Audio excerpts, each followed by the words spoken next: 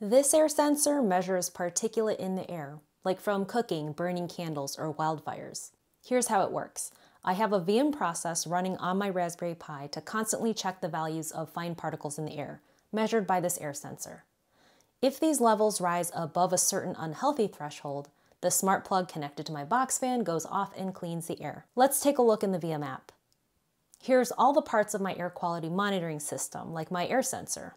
We can test it, and it tells me the current readings of the air quality right now. Or this data manager captures the sensor readings and syncs it to the cloud, so that I can query or visualize the data. I got a new pizza oven and was kind of surprised to see how it affected my indoor air quality.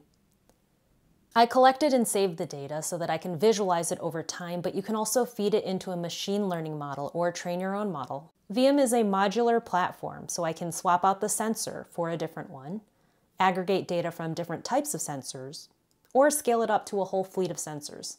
And you might not like my DIY approach to actuation. No problem, you can swap it out for an actual air purifier, or send a push notification to your phone, or sound an air horn. If you want to build your own air quality monitoring system, I'll drop a link to step-by-step instructions in the description below, and let us know what to build next.